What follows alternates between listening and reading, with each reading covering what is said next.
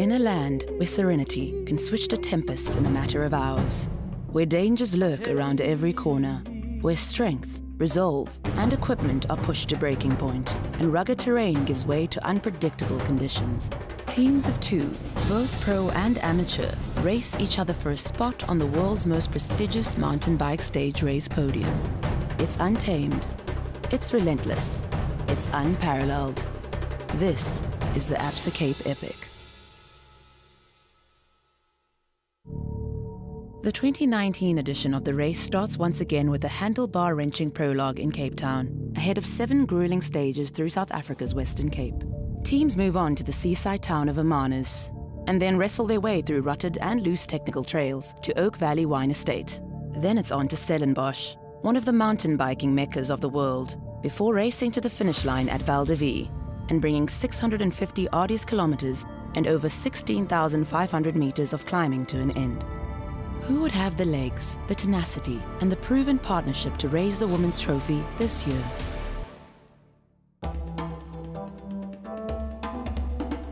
The prologue is an all-out time trial race against the clock on the slopes of Table Mountain. Many of the women's elite teams would complete it in under an hour.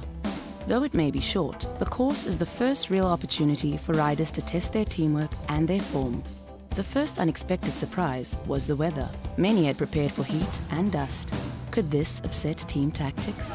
Unexpected wind and unexpected layers of cloud, huh? For me it's good. I'm coming from the snow, so I'm happy with this. Germany's Sabine Spitz, an Olympic gold medalist and 3-time Absa Cape Epic finisher, had teamed up with Nadine Rieder, fresh off winning the final round of the highly competitive international MTB Bundesliga, to form Mirandel VW Rothwiel.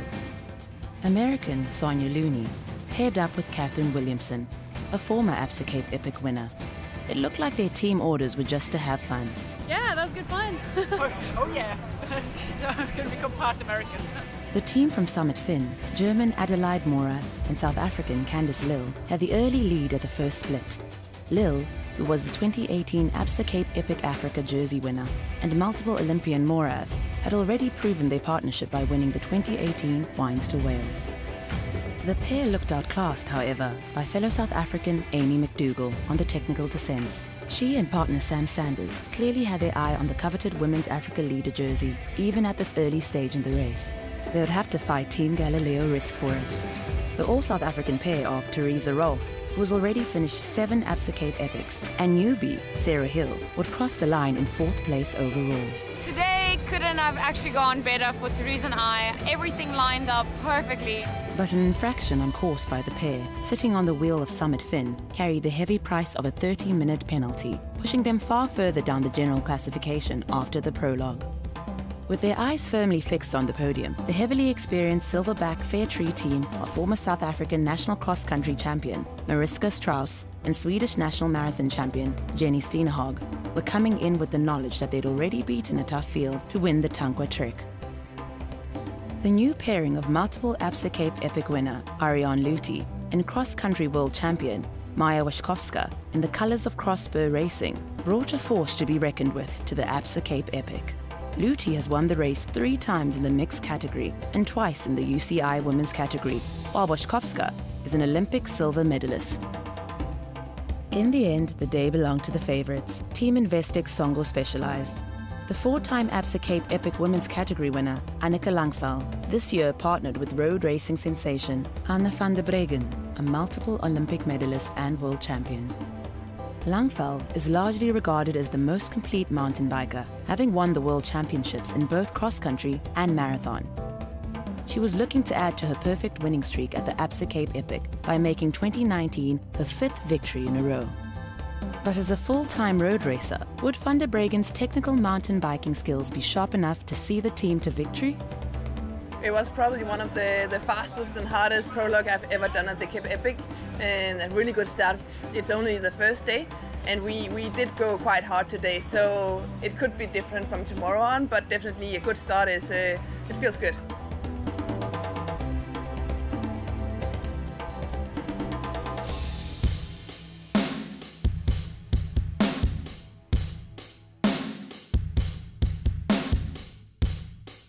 Stage 1. Each year, without exception, it's a shock to the system. Every stage at the Epic is hard, and it obviously depends on the race also, how hard everyone goes. And yeah, it's going to be a hard day. I must say I feel quite nervous for it, but also excited to have a long stage. Probably will be the longest ride on my mountain bike, so... With years of experience, Merendal VW's Rothweil's Sabine Spitz eagerly came to the fore to set the pace. Spitz, a former world champion and Olympic medalist, is no stranger to unplanned surprises on the Absa Cape Epic, as a former partner Robin de Groot can attest to. 2017 was, if we were having a bad day, it was a really bad day, and if we were having a good day, it was a stage win. So it was like an emotional roller coaster. Obviously, Sabine's bad crash where she went down a canyon. Yeah, and obviously the handlebar crash just topped it. I mean, you just can't believe it when you see it, you know. This first stage sees riders out for many hours. At the 60 to 70 kilometer mark, the rate of attrition really takes hold. Would Investec Songo Specialized ride defensively in the first part of the race and cover off the attacks? The UCI women's field didn't have to wait very long to get the answer to that question, as the leaders in the orange jersey turned up the pace, ascending into the Hemel and Arthur Valley. First to drop off were Looney and Williamson of Team Freakshow Scott. The energy-sapping terrain played into Van der Breggen and Langval's strengths, as with power to burn, they rapidly opened up a 2-minute lead and later took the Dimension Data hotspot. But a chase group had formed which included Crossbow Racing, Summit Fin, Silverback Fairtree, and the distinctly white jerseys of Spitz and Reeder. When Morath of Summit Fin turned up the pursuit, Reeder and Spitz simply could not hold on, with Summit Fin riding straight through the water point, and Waszkowska of Crossbow stopping to stuff her pockets with gels. Were tactics also at play in the chase group? Or was the Polish cross-country world champion just being overly cautious? You need a lot of energy for 5 hours of racing, but remember that you have to take those dusts to the finish. Summit Fin could not make the attack at the water point stick, and Luti and Waszkowska caught and passed Lil and Morath. The Swiss-Polish combination then got down to business. They needed to extend their advantage over the women in third and hunt down Team Investec Songo Specialized. In the technical terrain up ahead, Anna van der Breggen was undeniably proving herself. But with a small gap of just over 3 minutes, making a small error just trying to keep up with the technically more proficient Anneke Langval, could see Luti and Waszkowska catch them. Unpredictability at the Absa Cape Epic comes in many forms. In an uncharacteristic lapse in concentration, it's Langval who almost makes a disastrous error taking a wrong turn. Fortunately, the team lose little time and cross yet again, victorious. We just try to pace ourselves, and we're both looking to each other like, wow, this is really tough that we go out too hard. But I think we found a decent pace. That we could hold to the finish line. Silverback Fairtree make it home in fourth, after a brutal stage with Strauss feeling unwell, but still helped by a limping Steenehag, who was nursing injuries from a crash. Yeah, it was quite a deep cut in my elbows. I needed 2 stitches, and then my hip is a bit swollen still. With stage 1 behind them, Investec Songo Specialized had opened up almost 6 minutes on rivals Crossbow, with Summit Fin in hot pursuit.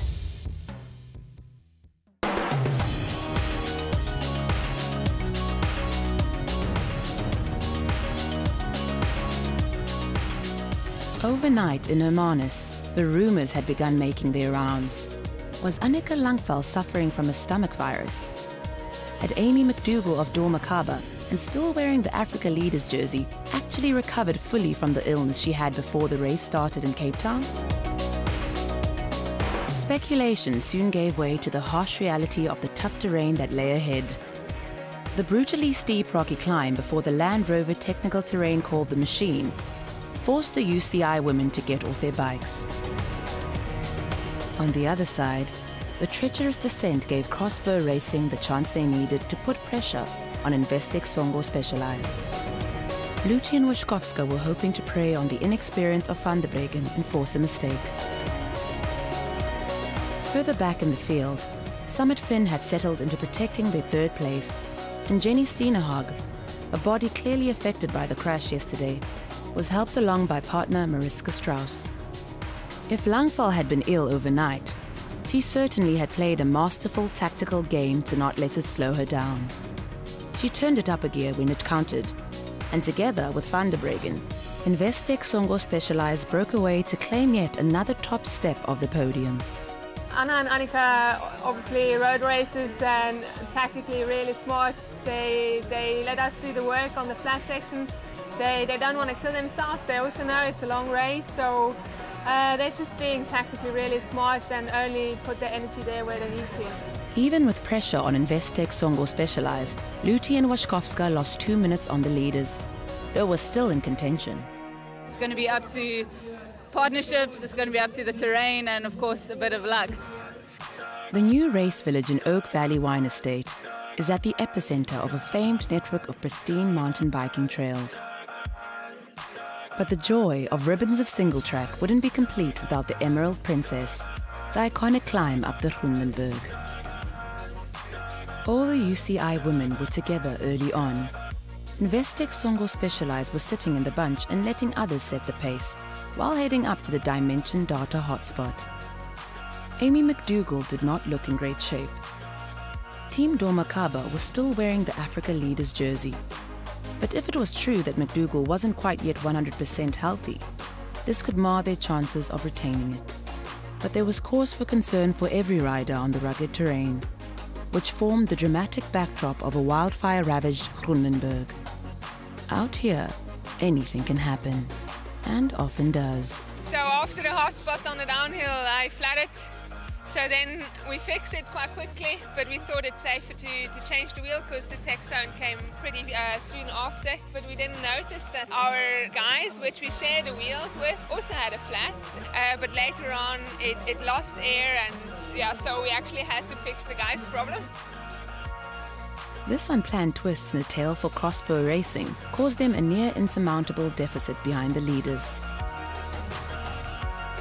Months and months and months go into planning for an event like this. It's definitely not something that gets pulled together in a month or two even. It's something that takes meticulous planning from a whole host of people. Summit Finn's Lil and Morath were now calmly settling into second place. Silverback Fairtree were lying in third, though it was clear that Steenehag needed rest and recovery from her injuries. It was so rocky and sandy, and I'm so tired in my arms and back from all the bumpy stuff. Yeah, so we rode conservatively, and it really paid off. I tried to save energy because I felt in the stages before the end is hard for me because it's longer than my normally road racing. Crossbow Racing's disastrous day saw them as the big losers, dropping a place in the overall to third behind Investec Songo Specialized and Summit Finn. This was time trial day. Teams raced against the clock in reverse starting order, with the highest placed team in the general classification starting last. After 3 consecutive marathon stages, the 43-kilometer distance of Stage 4's route was relatively short. Who of the UCI women's teams would push the limit in search of a prestigious podium victory? And who would temper their efforts in the knowledge that the behemoth Queen stage loomed ahead? Stage 4's route took in much of Oak Valley and Paul Kluver's fast and flowing single tracks, linking them together with sharp climbs. Summit Finn's Adelaide Morath and Candice Lill were all too familiar with these trails, having ridden them to victory in the 2018 Wines to Wales stage race. Yeah, every day we try to do our best. So today it's a more shorter day, and yeah, yesterday it was a quite hard stage, so we will look what the legs have left. It was Crossbow Racing who got to sit in the hot seat first though, posting a scorchingly fast and uncontested time around the course. But they would need to wait for all the other teams, like Galileo Risk, who were now into the Africa Leaders jersey, to cross the line before beginning any celebrations. Great fun. I must admit, I had to look up twice and to go, oh, that is Sarah, because we're so used to seeing blue. Langfall and Van der Breggen looked to be on track for another flawless victory. But expectations between the pair did not seem matched during the stage, with Van der Breggen looking unhappy. It's not a good day for it to ask. No. No. Yeah, it is always difficult, challenging to form a new partnership, because you really have to write yourself, how to say, like, into the partnership.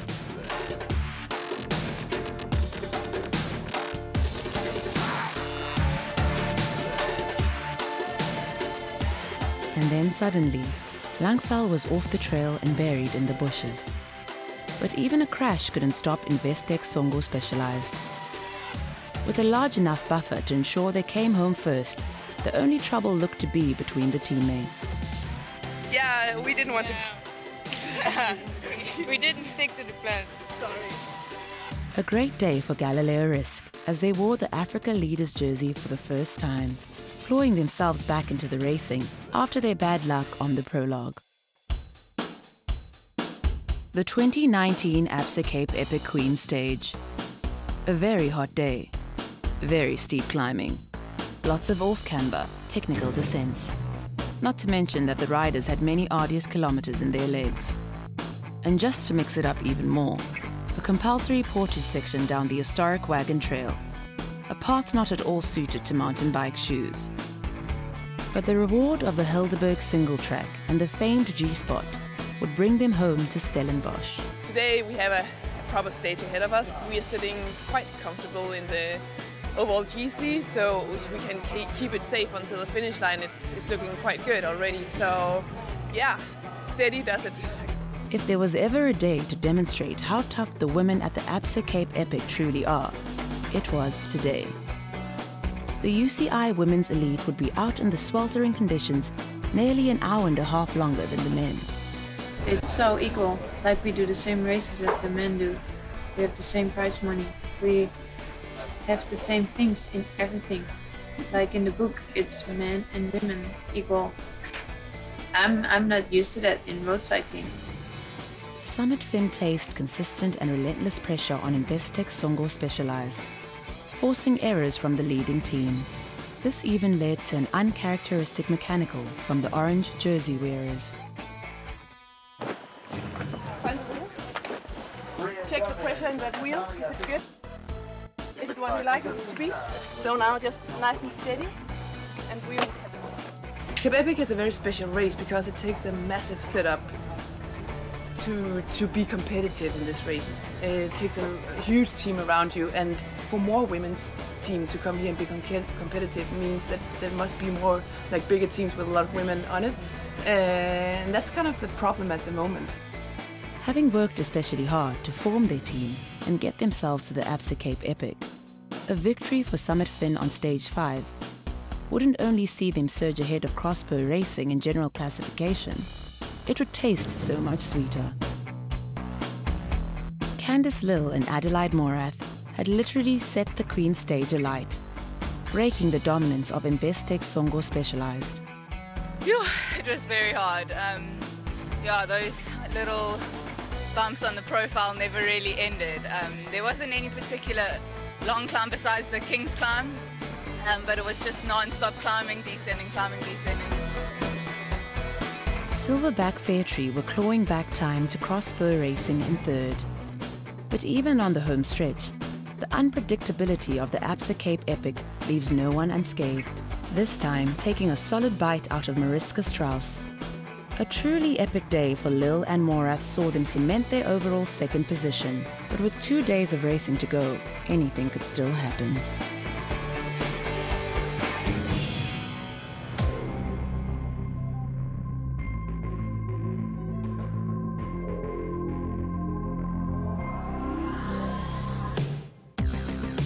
With Anna van der Breggen admitting that she had endured possibly the worst day on a bike ever yesterday, Investec Songo Specialized appeared to want to erase that from the memory banks. So they went on the attack early. Summit Finn's Lil and Morath instead looked to be content to ride conservatively, maintaining their gap to third. And with lots of clean track ahead of them, and very little interference, they could tap out a steady rhythm to the finish. Crossbow Racing were also finally having a better day. The fire still burning hot in them, they continued to chase hard, knowing that there was still a gap that could be closed. morale, the only thing you have control over in the Absa Cape Epic.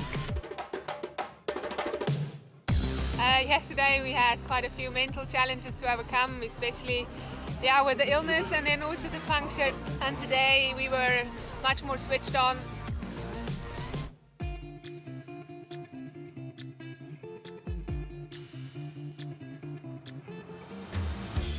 With a huge 30-minute gap over the second-place team, Investec Songo Specialized had this one firmly sewn up. After the first big climb of the day, it was only Summit Finn who were able to stick with the orange leader jersey wearers through the fun single track of Boschendal and onto the trails of Val de Vie and the finale. It had the makings of a sprint finish. Behind the Summit Finn pair, Investec Songo Specialized were looking for the tactical advantage. When they launched their attack, Candice Lill and Adelaide Morath simply could not match the power and tactical mastery of Van der Breggen. The cross-spur racing team of Ariane Luti and Maya Waszkowska, who received arguably the lion's share of bad luck during this year's race, finished third in high spirits, and clearly as the crowd favourites. But the week of racing belonged firmly to Investec Songo Specialized. A perfect record for Annika Langfell. She's entered 5 Absa Cape Epics. She's won 5 consecutively. And for Anne van der Breggen, a win as a newbie in the race. The team commanded the race, raising the women's trophy as undisputed winners of the Absa Cape Epic. This is my 5th Cape Epic win, and it's quite special. I mean, every single time is just so hard. It's definitely never a walk in the park. So much suffering out there, so much focus, so much concentration for 8 days. It really takes a lot of you, and I'm very proud to be able to pull this one off, and also very proud that Anna wanted to join me for this adventure. Without her it wasn't possible. So it's been a good week. It's a strange feeling to win the Cape Epic. I mean, everybody knows the stage race, and it's I know how painful it was. So every time I look to the trophy, it will remind me of this week with Annika and with the team. And in the end, you don't remember the pain anymore. It's only, I think, the good memories of this week, and I have a lot of good memories from it. Sure, we've had a great week together. Today we actually rode really well. We had good legs, I think, compared to yesterday. So we tried to take it to the Specialized girls, but they have more power in the sprint than us. We had to settle for second place, but extremely happy with how the week went. To finish second overall in such a quality field, I think we did a great job together. Yeah, it's super hard, and every day it's like you never know what you get and how you feel, how your legs are, how the route is. And so the race, it's super tough, and that's also why it makes really emotional sometimes. I'm super happy. The girls were racing really amazing. I mean, almost all the riders in front of me were once riding with me a race, so I know them personally very well, and they really deserve to stand in front of me. They rode extremely well, and to be third here at the Epic is amazing. It's wonderful. It's absolutely great to be here, to finish the Epic, to finish it on the podium with so many adventures we had, like 3 flat tires, me being sick. Like it's just amazing that we still can be on the podium.